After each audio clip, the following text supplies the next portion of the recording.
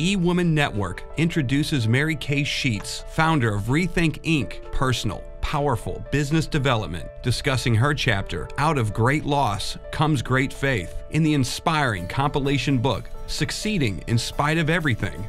Why did you choose to participate in this particular book?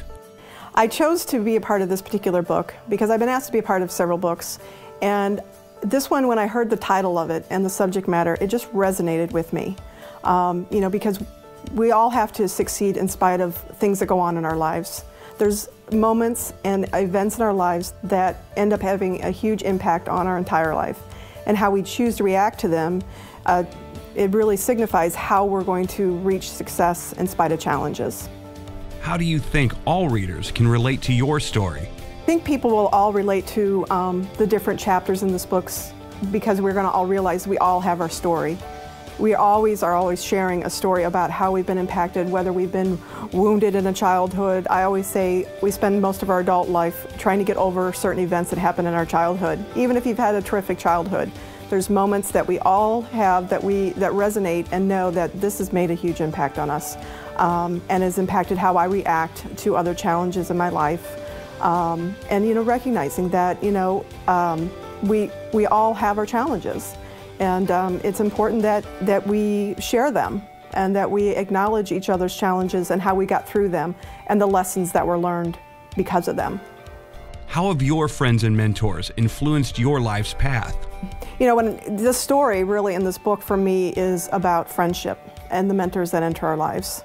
And we all have them. And to pay attention to how you are mentoring to other people, and you can't get through life without the relationships. The relationships make up your life. And so I couldn't have gotten through and gotten anywhere in where I've gotten in my lifetime without those that have come in and supported me and tell me when what I do right, give me affirmation when I need it, hold me up when I'm falling down, and tell me what I do well, and tell me when I need to change directions and know when I'm stumbling a little bit. That's why this whole book resonated with me, because it is about, moving forward despite everything and knowing that your friends are going to take you there and your mentors.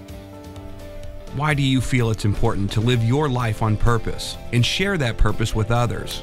I try and live my life on purpose, and I've learned that purpose through the mentors and people that have entered my life. And I think it's so important. Once you read my chapter, I think you'll understand one of the biggest lessons I walked away with was knowing that I wish I had had some deeper conversations with somebody that had been my mentor, that I had cared so deeply for, that I'd had some conversations and asked some questions instead of maybe making assumptions or thinking someone else was having those conversations with her. And so that was something that I took as a deep lesson, is don't have regrets about the conversations you should have with people that mean something to you. How do you encourage others to live on purpose and be in service first? When I was writing this story in the book, I knew that I wanted to look at how it impacted my business and how I tried to be in purpose and teach others to live in purpose. And it really ended up being a core value in my company and my company culture, because it's learning to walk your talk and say, we have to be in service first. It all comes back around to it. I don't know anybody that has not been successful that wasn't coming across of being in service and living as being in service first.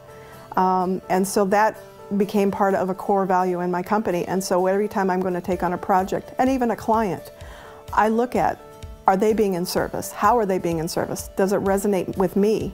Because that way I know that I can be in service to them, And so it's always looking at the bigger picture. And so it's made a huge impact on my business. It's made a huge impact on my life and all my relationships. You talk about Jana's lack of faith or understanding of faith in her life. Can you elaborate? In my chapter, the conversation of faith comes in. And faith is such a personal thing. And it's a hard thing for a lot of people to talk about because some people feel they lack it.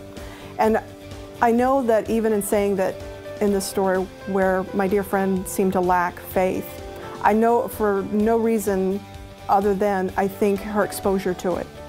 And I think if people could walk away saying and looking at their life and staying open to what faith means to them and having that conversation of what that means to them and how important it is to have faith in your life, no matter what you define it to be. It can be spirituality, and sometimes it's deeper. It's a relationship with what you conceive to be God. But it's just important that we continue to learn those lessons and have those conversations, because it's in faith that we get through life, having faith in whatever that is for you.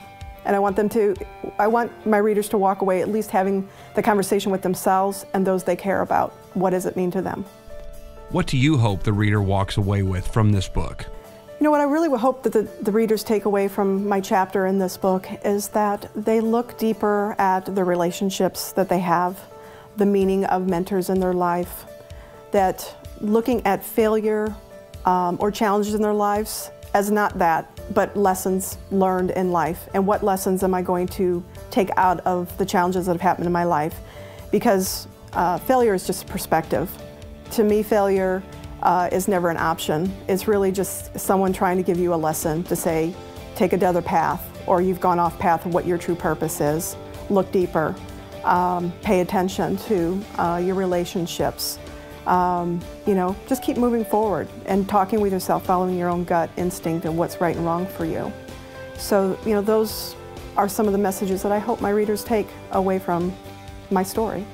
Thank you for joining Mary Kay Sheets. If you'd like to learn more about Mary Kay, her company Rethink Inc., or simply purchase a copy of Succeeding in Spite of Everything, please visit rethinkinknow.com or contact Mary Kay at mk@rethinkinknow.com.